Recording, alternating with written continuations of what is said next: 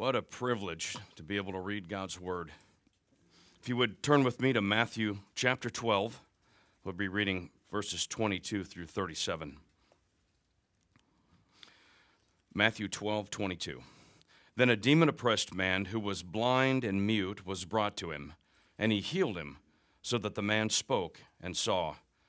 And all the people were amazed and said, "Can this be the Son of David?" But when the Pharisees heard it, they said, "It is only by Beelzebub, the prince of demons, that this man casts out demons."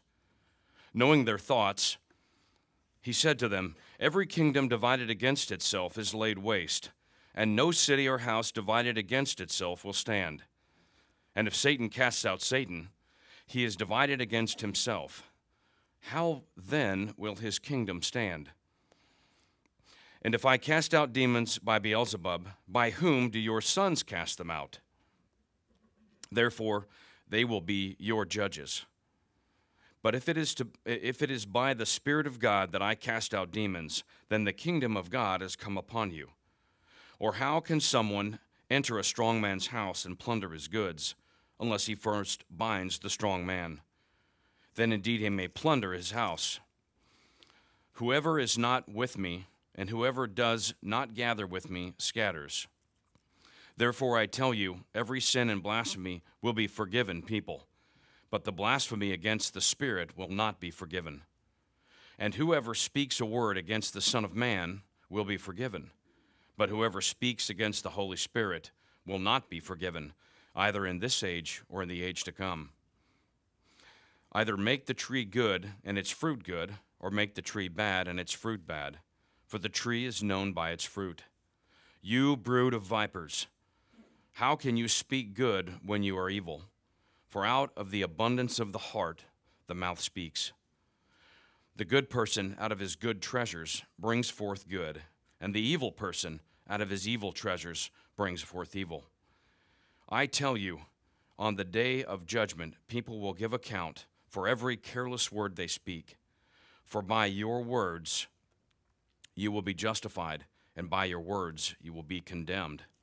This is the word of the Lord. Thanks be to God. Pastor George? Bring the book.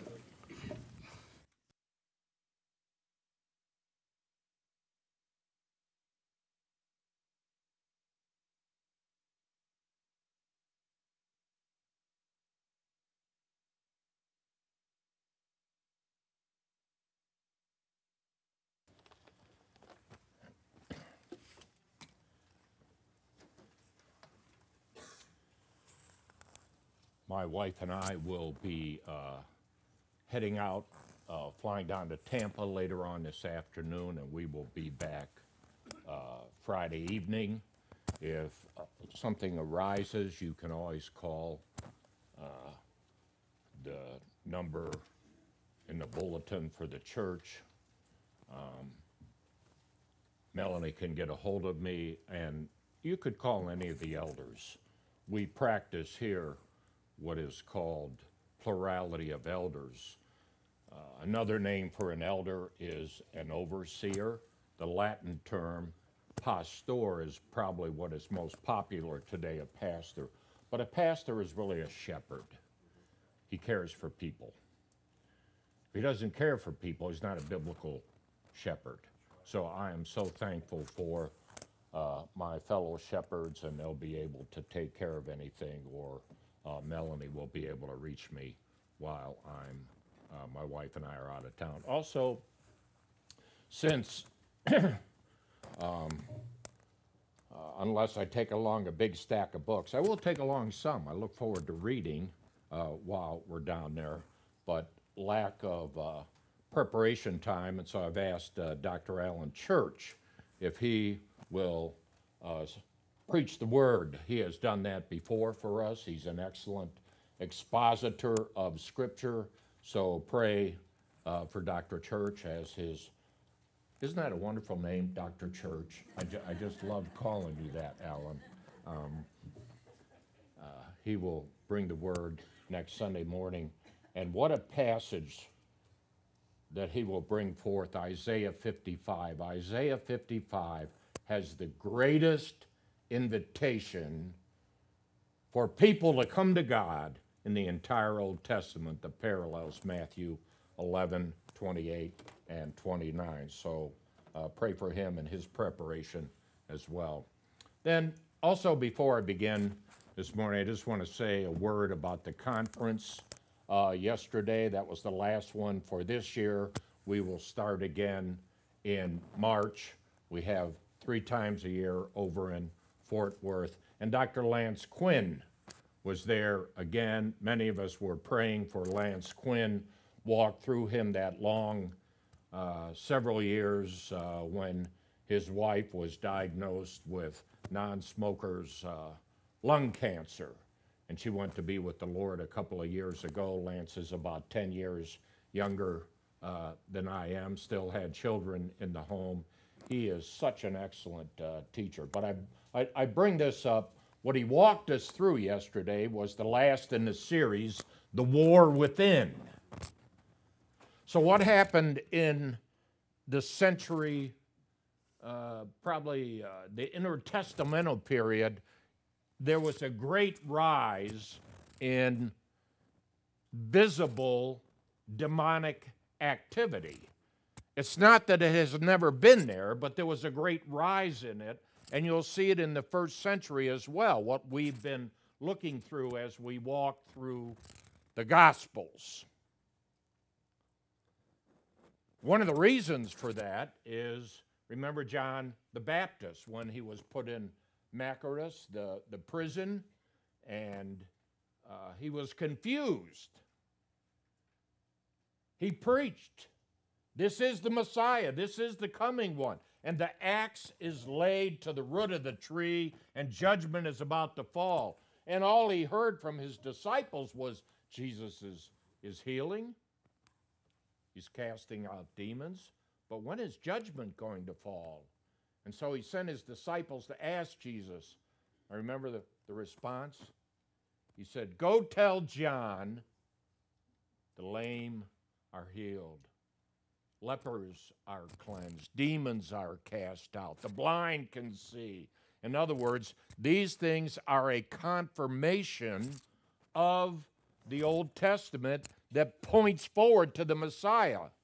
If he doesn't do these things, then you can count on him. He is not the Messiah. We see also visible manifestations of demonic activity in the Acts, which is really the acts of the Spirit done through the apostles. By the time we get to end of Acts, and we start to hit the New Testament epistles, you do not see and hear about to the degree that you would have in the Gospels of visible demonic activity. But don't think that they have resigned or they are no longer active, and that's what Dr. Quinn worked us through yesterday. Started in Romans, went all the way through Revelation, and looked at there is a real spiritual war going on today. I don't always see it, but it is there, and it is intense. I don't get up every morning and think about I'm engaged in spiritual warfare, but we are. We are. So as we come to the passage this morning, we are still in a period in history where Jesus is healing the blind, healing the lame. All who came to him, he healed without exception. And he cast out demons. And then we will come to the text this morning that has caused many people dismay. Is there such a sin that you can commit while you are here upon earth, and it will not be forgiven you?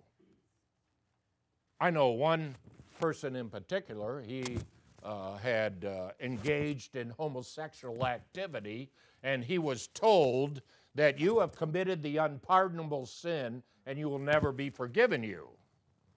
I go, well, no, you're not reading all of Scripture, because it says such were some of you. And then we know people that have come down to the very end of their lives, have been hardened and unrepentant, and even at the end of their lives, some have turned to Christ. My good friend Wilford Webb, that occasionally fills the pulpit here, we were at Believers Chapel at the time, and Wilford was teaching, and we were told he wouldn't be in that morning. He had spent the night at the hospital with his brother who was dying of AIDS. He was a homosexual and had totally refused to repent, and Wilford had spent the night with him. Then I learned from Wilford, somewhere in those final hours before he passed into eternity, his brother softened his heart and asked God to forgive him. Some discount those kind of accounts. I do not. There was the thief on the cross. There were two criminals there on both sides of Jesus who was being crucified. And if you read the Markan account, they were both mocking him, reviling him. And then one turned to the other criminal and said to him, you know what, we're getting what we justly deserve. But this man has done nothing. And he had a recognition there in his final breath that this man was different and had a full recognition that he was the Savior of sinners. And he said, remember me. Remember me. And Jesus said to him, today you'll be with me in paradise. The Bible is clear. If you pass from this life without Jesus Christ, there is no second chance or third chance or fourth chance. And that's the urgency of believing upon Jesus Christ now. You pass from this life, the word eternal damnation, apolia. It's very real, and so there is an urgency every time someone hears the gospel. Don't delay.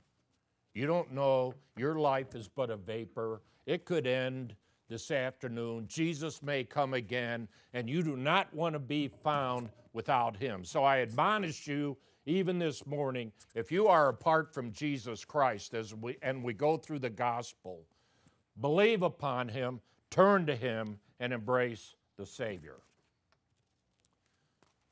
So you say you still haven't answered the question, is there such a thing as an unpardonable sin that we can commit here while we are still present upon planet Earth? And I will submit to you that is exactly what the text says this morning. And we will look at, it's been all over the map in Christian history, how people have understood this particular sin. We will take a look at it, and I will give you my understanding of what this is, and hopefully you can see it from the text. Lord God, thank you for mercy and grace. Where would we be without a God of grace and mercy? I have no idea how many sins I have committed in my life.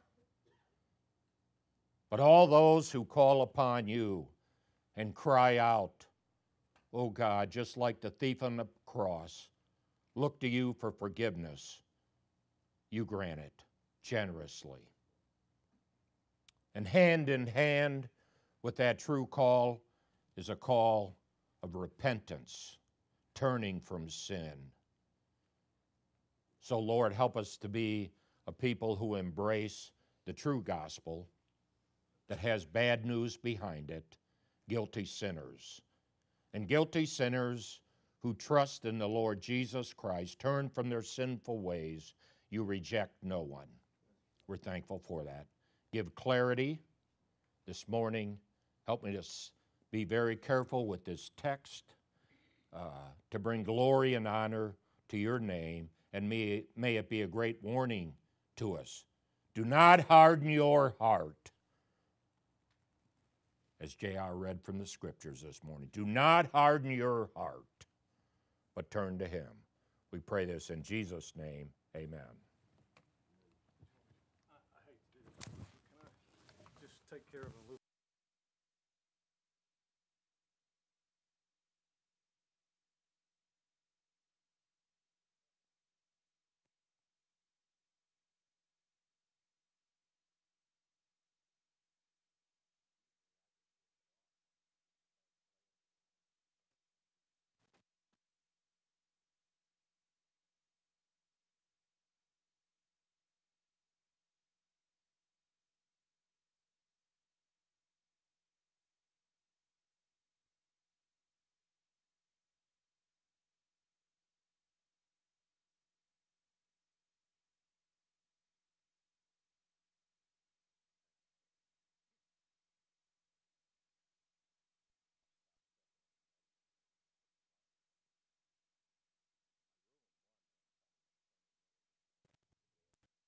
To whoever was working the booth, and I was standing on it and just ripped it right apart. So, all right, back to the title here is, to me, key to understanding this particular, what is called in the text, that there'll be no forgiveness granted. I ask the question, is it a single act, or is it an implacable attitude that has over time rejected over and over and over again the truth of the Word of God, so that you could come to the place in this life that you don't really want to repent? So it's not that God is unwilling to forgive, but you so harden your heart that from that point on, why isn't it forgiven? Well, the person doesn't want to repent of sin. Now, it's also very important when we look at this why we have 4 Gospels, Matthew, Mark, Luke, and John. And 3 of them record this, what is called the unpardonable sin. And if we just go to one of them and don't look at all 3, I think we might come away a bit skewed on this. So I'm going to begin, first of all, looking at some of the interpretations of the unpardonable sin in the history of the church, and then I'm going to work through briefly these passages, how they describe this, and Luke in particular is a little bit different. And then I'm also going to go to Hebrews chapter 6, and also my understanding there is that is exactly the same kind of hardened sin that can happen. So I'll start with probably the earliest in church history is the Didache. The Didache means teaching, the teaching of the 12 or the 12 apostles. Some will date it around the beginning of the 2nd century, no later than AD 150. And there we read in section 11.7, it says, "Do not test or evaluate any true prophet through whom a spirit is giving instruction." In other words, if you have a genuine prophet of God and he is speaking to the Spirit and you evaluate and you reject it, here's what it says. Every sin will be forgiven, but this sin will not be forgiven. So early on, we already see that it was understood to be a denial of prophetic inspiration. I do not see that that is found in the text. In Irenaeus, in the 2nd century, perhaps overzealous, trying to admonish people to repent, the urgency of repentance, and not only Irenaeus, but others would say, look, if you don't respond to the gospel right now, you are committing the unpardonable sin. You don't find that in Scripture. We'll look at the specifications of it. Origen, 3rd century, and parallel with 1 John 5:16, Origen held that it was a post-conversion apostasy. In his De Principiis, or First Principles, he writes that if a person has received forgiveness and then by his very act and work apostatizes from that, then he is guilty of blasphemy against the Holy Spirit. Of course, that implies that one can lose your salvation. I do not hold that at all, and I think it's wrong to tell you. I want to urge you, every unbeliever, respond now. Respond now. You have no assurance that you'll have another life breath, but to bring in a wrong conclusion is unbiblical.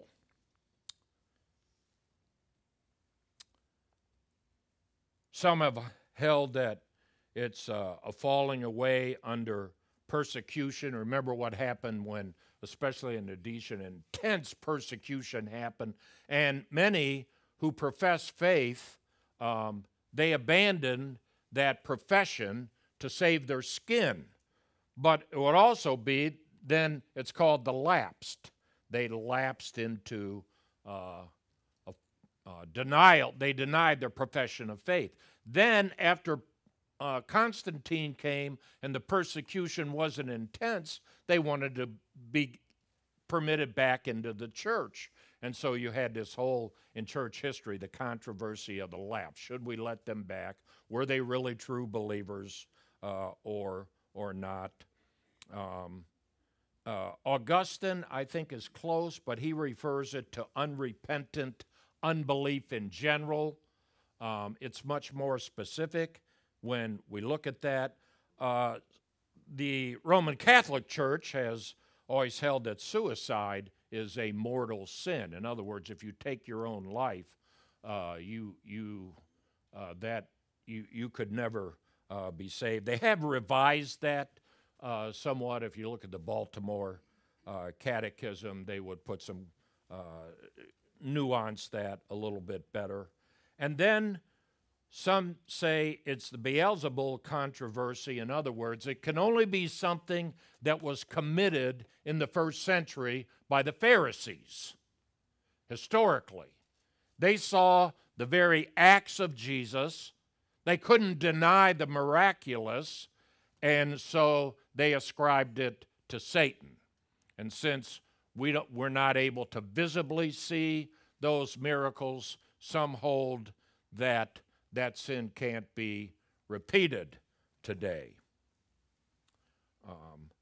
And then there is where I stand as what's called an intense, obstinate rejection of Jesus Christ that can be committed again by repeatedly hardening your heart against the clear truths of the Word of God. There may come a day in your life you have so hardened your heart that you will not turn to the Savior.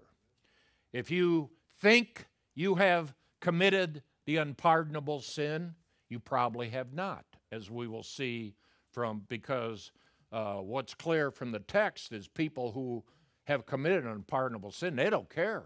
They could care less. They could care less about repentance. So if you are concerned about sins in your life, the text is still clear.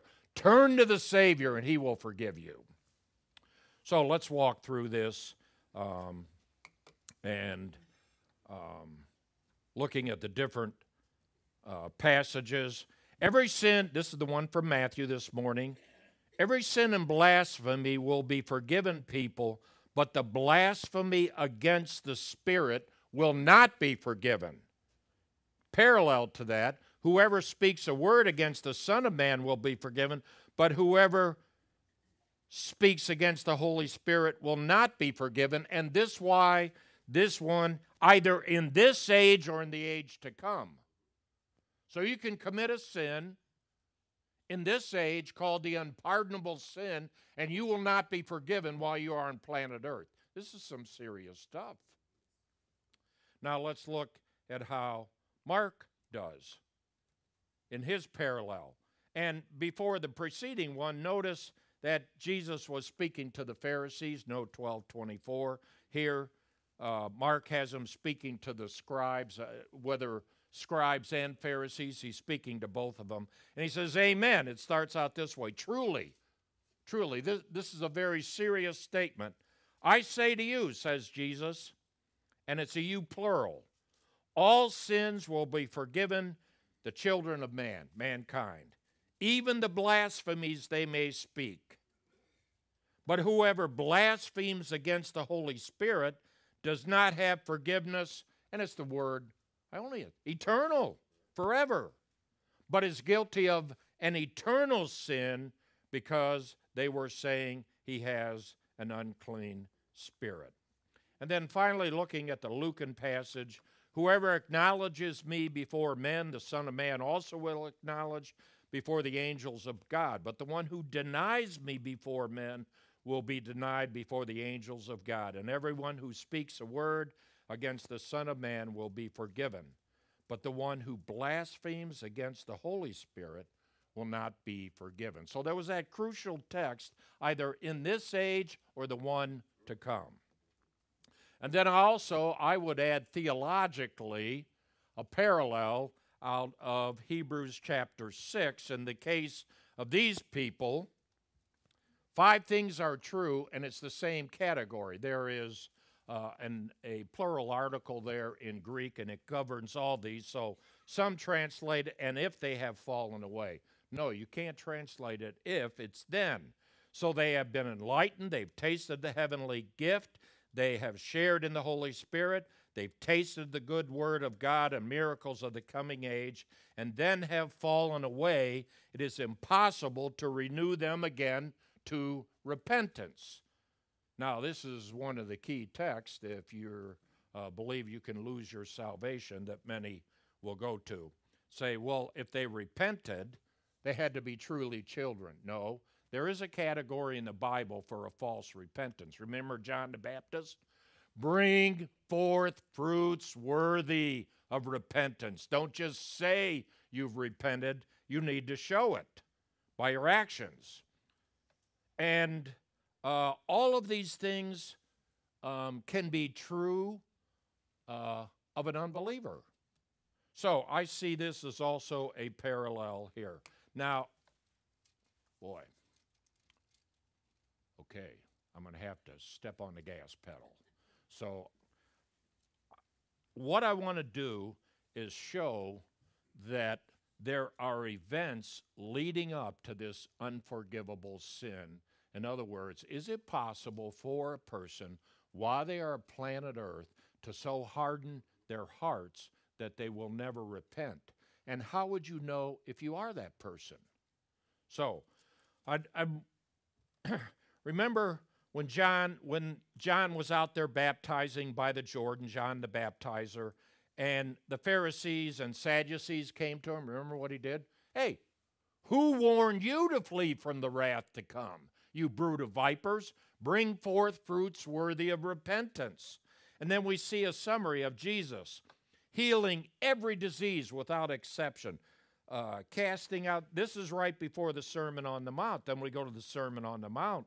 And this would have been offensive to the scribes and Pharisees. He tells everyone, look, if you don't have a righteousness that exceeds that of the scribes and Pharisees, it's very emphatic. You'll never see heaven. You'll never see heaven. And if you want to know what that righteousness looks like that exceeds the scribe and the Pharisees, just read the rest of the Sermon on the Mount. It's deal with the heart. In other words, they were focused on the external act, and Jesus went a whole lot deeper. It starts in the heart. In other words, there is such a thing as adultery in the heart without ever committing the physical act. There is such a thing as murder in the heart without actually committing physical murder. So all of those things, Jesus said, look, the heart is the heart of the problem. And if your heart is not cleansed by the blood of Jesus Christ, then you don't have a righteousness that's going to get you into heaven. And then we look at immediately after the Sermon on the Mount, and he comes down, and what do we see? Oh, just healing after healing, casting out demons. Remember the first one? It's so striking to me in chapter 8:1. It says, Jesus finished these words, and all of a sudden, here comes an unclean leper running down the mountain, and I'm sure he was trying, unclean, unclean, and all the crowds are around him, and they're, what is this unclean leper doing? And he comes right up to Jesus and says, if you are willing, you can heal me. And Jesus reached out his hand, and he touched him. What would that touch do?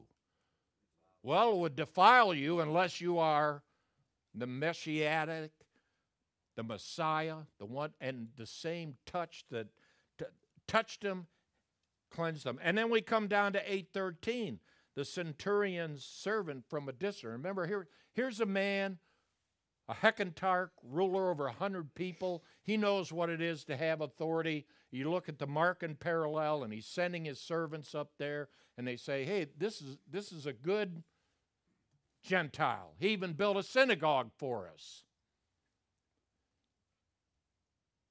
We would like you to do this for him and to heal his little paidas. He has a servant at his home that's just about ready to die.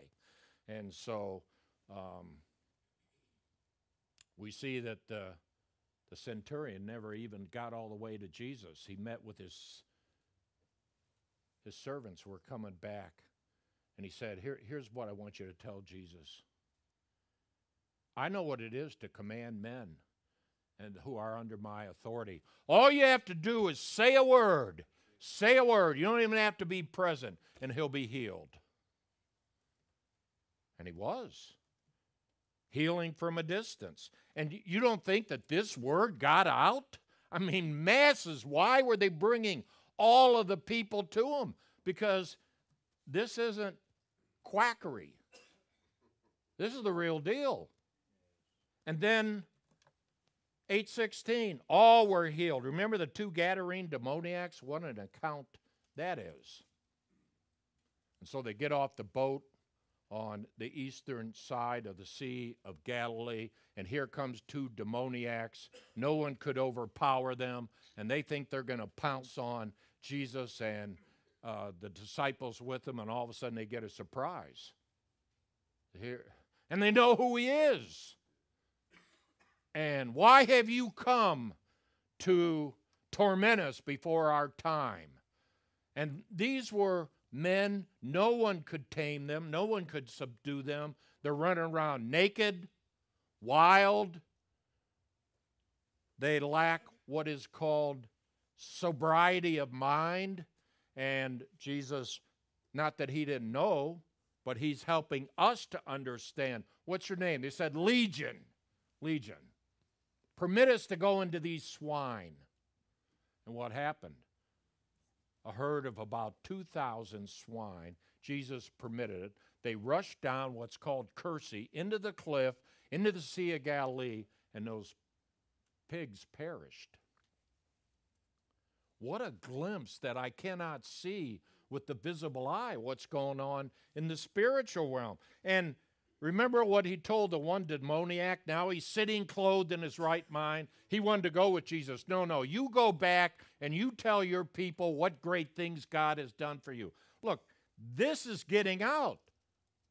These aren't hidden under a bushel, these healings, what is taking place. And notice when Jesus goes into the synagogues, what does he do? He's proclaiming the gospel of the kingdom. And what kind of gospel did he proclaim?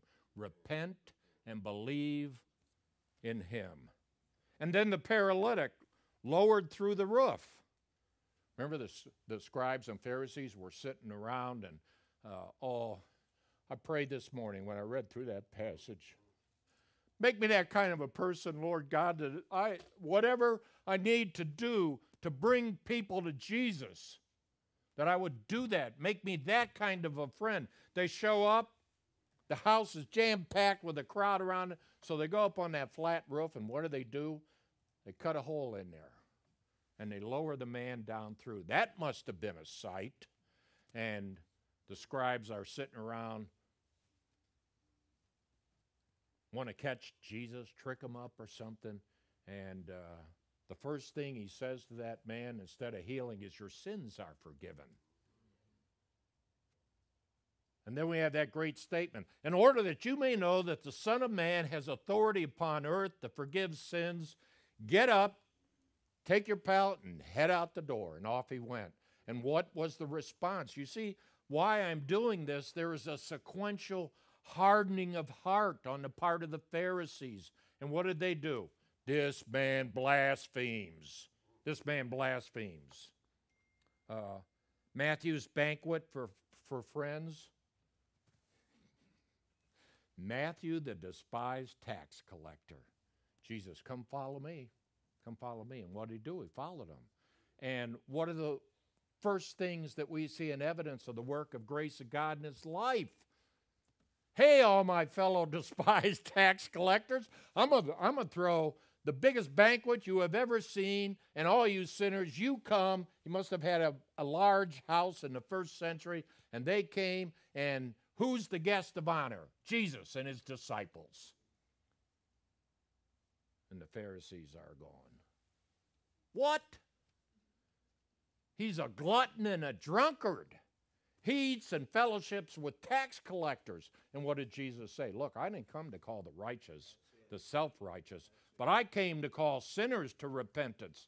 And what message are they getting? They're critical of the whole thing. You see what's happening? Why I'm walking through this? There's hardening of the heart, hardening of the heart, hardening of the heart. There's rejection of truth. Jairus' 12-year-old daughter, now the ruler of the synagogue, he comes to Jesus, he falls down before him, and he's worshiping, and he says, look, my dear 12-year-old daughter, she is at the point of dying. Would you please come? And so Jesus heads out, he's going to go down, and he's going to restore his little daughter, and all of a sudden, a divine interruption. Well, it didn't seem like to Jairus it was a divine interruption. Here comes a woman, the crowds are pressing around him, and some woman comes up behind him and grabs a hold. I take it is the little tassel hanging down on his robe. And she was healed. And Jesus turns around and says, who healed me? Only a liberal would look at Scripture and say Jesus didn't know. What he's doing, he's drawing out a profession of faith from her. And she did. And then he heads down to heal Jairus' daughter. And he gets down there and they say, too late, too late. He puts everybody out except for a couple of his disciples and the father and the mother. And he goes in and he takes the little girl by the hand, Talitha Kuma, and she gets up and he says, give her some food to eat. These things aren't done in darkness. They're done, evident for everyone to have. And then you have this warning. Woe to you if you don't repent. Judgment upon Chorazin, Bethsaida, Capernaum, because of the massive amount of light and truth you have. If you do not repent, it'll be worse for you than for them. And the imperatives, come to me, come to me. You'll find rest for your souls. Take my yoke upon you. Learn from me. And what happened? There's no response among the Pharisees. What's the first thing they do? They pop up. There they are in a grain field on the Sabbath. Jesus is walking through with his disciples, and they pop up, and they see his disciples just plucking grain off the top and eating it. And your disciples, and you're responsible for them, are doing what is not lawful to do on the Sabbath. Do you see this rejection of truth has been building and building and building? And so Jesus gives them two examples from Scripture. Have you not read? Have you not read? And what's their answer? Well, their answer was, now we're in a synagogue. There's no repentance. And so now they're watching. They're watching him. I take it the man with the withered hand probably was a plant. And they knew he was in there, and they're watching him. Is he going to do this? Is he going to do this on the Sabbath? This is against their traditions. It's not against God's word. And so what happens? Tells the man to stand up. Stands up. Everybody can see his withered hand. And what happened? He made it whole instantaneously, just like the other one. So how do you respond to that? Well, they went out. It says they were filled with rage. And they went out and had strange bed partners with them, the Herodians, who weren't in theological agreement, but both of them wanted to do away with Jesus. So I do this to say truth has been rejected. It's been rejected. It's been rejected. It's been rejected. Now we come to the text here then in Matthew and the historical event igniting the allegation against Jesus. So turn with me then, if you don't have your Bible open. So a demon-oppressed man who was blind, I'm in verse 22, was blind and mute, was brought to him.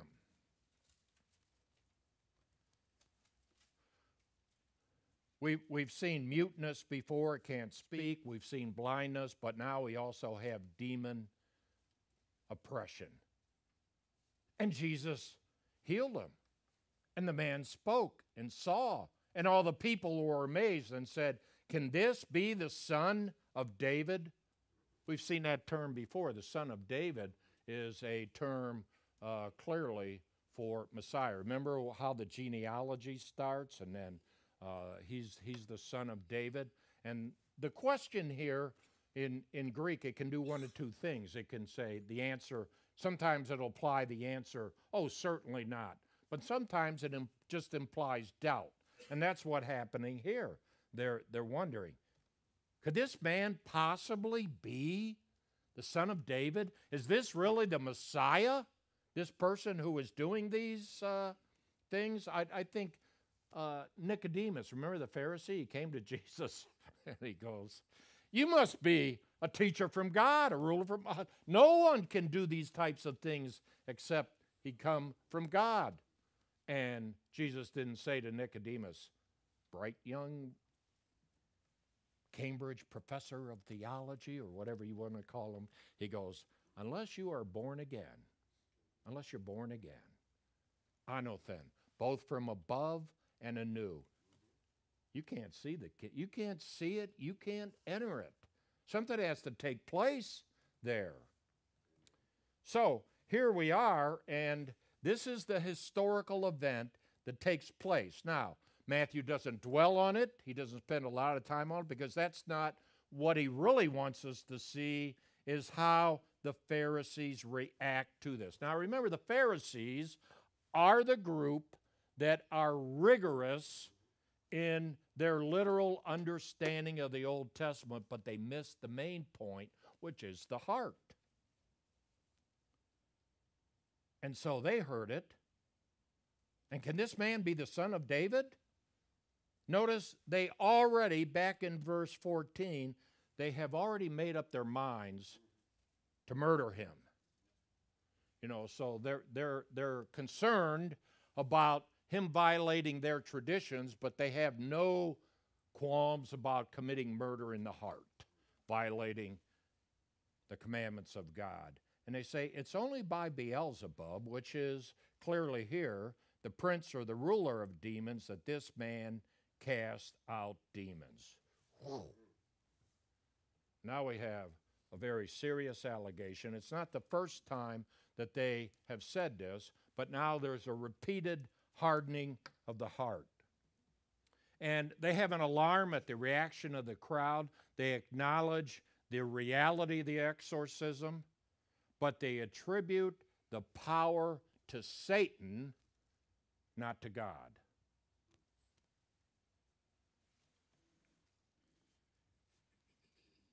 And Jesus responds in three ways. The first are arguments, and then the third one will be we will hit the unpardonable sin. So the first response, and he asked them two questions. And the first question, it just, look, what you're saying is absurd. How could that be? And here it is. Every kingdom divided against itself is laid waste. It's going to be destroyed. No city or house divided against itself will stand. If Satan cast out Satan, he is divided against himself. How then will his kingdom stand? Second question. And there were Jewish exorcists, and we saw some false ones. Remember the 7 sons of Sceva in the book of Acts? And the demon said, Paul I know, but I don't know you. And they all leaped on him and beat him to a pulp there. But there were Jewish exorcists, and Jesus says, okay, then if I cast out demons by Beelzebub, as that's the only way exorcisms take place, what about your own sons?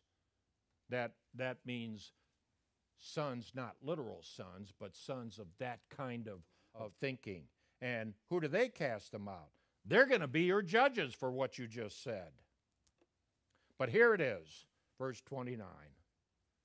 And he asserts the real explanation. If it is by the Spirit of God that I cast out demons, then the kingdom of God has come upon you. Now this is a statement, I think the clearest statement in the Gospels for the presence of the kingdom of God now in the person of Jesus. The King is here, he is present, and his power is present. He's forgiving sins. Tax collectors and harlots are entering the kingdom of God before you, Jesus said. But some will then say, well, then there is no future aspect to the kingdom. I say no. There is a very real presence of the kingdom. And this is Colossians. He has transferred you out of the kingdom of darkness and put you into the kingdom of his own dear Son. But I also understand that the great prophetic passages that speak of Jesus' return to the Mount of Olives, those great passages of the curse will be lifted, I do take that is still taking place. So it's like in all of theology, sometimes you can go already, not yet. It's already here, but it's not yet here in its full final consummation. And he's warning them. And he says, how can someone enter a strong man's house and plunder his goods unless he first binds the strong man? Then indeed he may plunder his house. So in terms of the kingdom, that's what Jesus is already doing in his power, in his presence. And whoever is not with me is against me, and whoever does not gather with me scatters. And here it is. Therefore, I tell you, every sin and blasphemy will be forgiven the sons of men, just people, but the blasphemy against the Spirit will not be forgiven. What contextually is this blasphemy of the Spirit? It is actually, you cannot deny what Jesus is doing. They just saw it. They saw it repeatedly, but their only option when the people start saying, could this be the Son of David? Their answer is, Satan's at work in his heart and his life. And you are ascribing the power of Jesus performing miracles by the work of the Spirit to Satan. And that is contextually what is indicated here. That's why I do have a certain affinity towards those who say, well, the Pharisees could have committed that right then. Yes, that's true. But is it something more than that? And then we see another clarification. Whoever speaks a word against the Son of Man will be forgiven, but whoever speaks against the Holy Spirit will not be forgiven, here it is, either in this age or the age to come. So there's a clarification by negation, what it is. So people commit all kinds of sin, blasphemy, and it's forgiven them. But be very careful about, although we don't have the visible Christ doing this before our very eyes, this is Scripture. This is Scripture.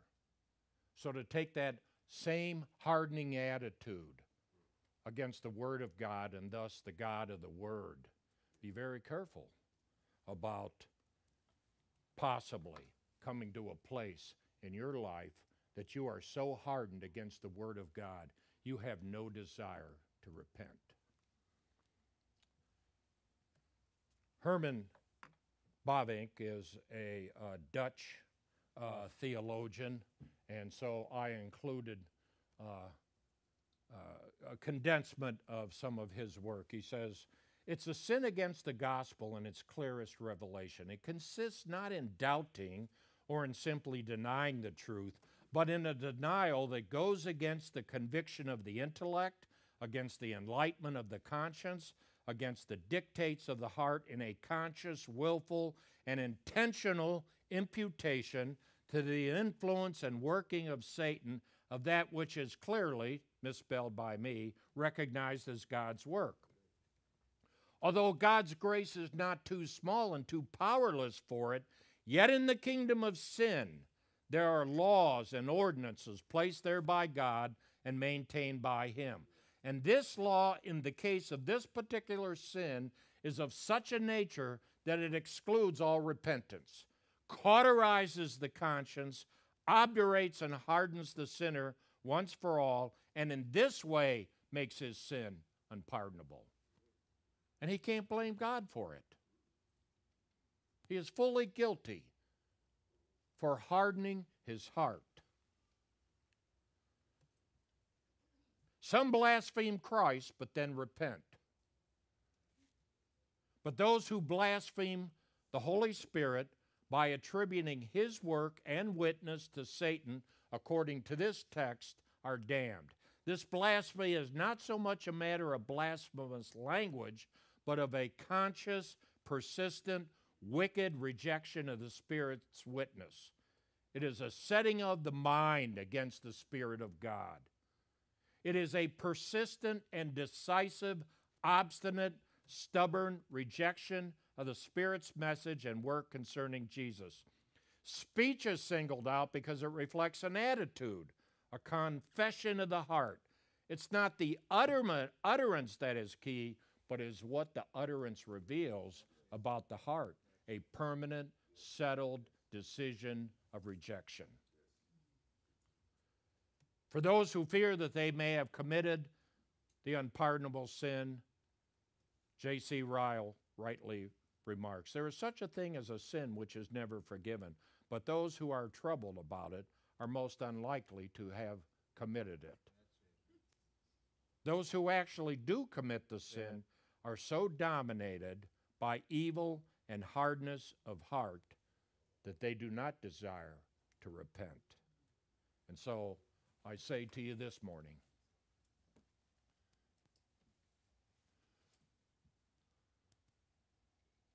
I'm not God. I can't see the heart. I don't know when someone may have come to that point of obstinate rejection of truth. I look at examples in Scripture. Paul was a blasphemer, and he got a little shock on the road to Damascus and became the great apostle and wrote a large section of the New Testament. You can blaspheme Christ. It's a heinous sin. But what is being pointed out here is, I can tell you this morning, if you have not believed upon the Lord Jesus Christ, what Scripture says, do not harden your heart. Don't harden your heart. Trust in him. Turn from your sin. Take his yoke upon you. Learn from him. He's not a harsh taskmaster. Look, when you come to two gates, you're already on one if you haven't trusted in Christ. You're on the broad way. You know where that leads? To destruction, and many are those who find it. But then you come to the narrow gate. You know what? You don't get through that gate keeping your sin. You have to discard it through repentance. And the way is difficult on that road. It's not easy. But Jesus' yoke is light. And the burdens and the difficulties of life, he will guide us through. He will be our companion. He will help us, and he will guide us, and it leads to life, and he'll get us home. Trust in him. Trust in him. You say, well, I don't want to trust in him. I pray for people that have hardened their heart. I don't know, it's become to an obstinate point, whether because I'm not God. I don't know if they ever will, but I know what I admonish them to do. Look, turn to him, repent of him. This is serious stuff. Don't play games with God. Turn to him. Believe upon Jesus Christ. Trust him. Look at the whole history of sinners that have been forgiven. And you got one standing in front of you. If the first time I heard the gospel, then I was damned for not believing it, I couldn't be here.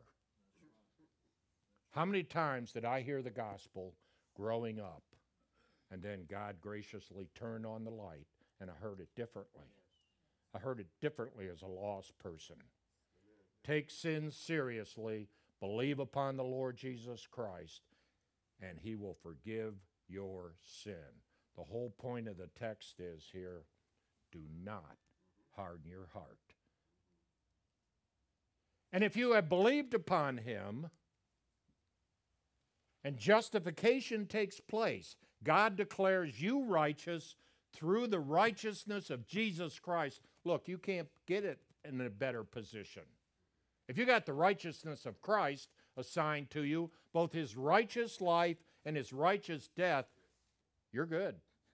Not in yourself, but you're good in Jesus Christ. And if that takes place, it's a momentary act of God when he declares you righteous. And glorification is coming. It's a momentary act when he will take and resurrect that body and unite it. If we've already died, as spirit being, unite them too. But between those 2 points is what is called progressive sanctification.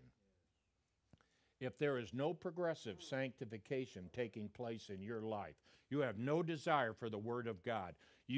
Sin is just casual to you. The only thing you're concerned about sin is temporal consequences. No, there must be fruits worthy of repentance.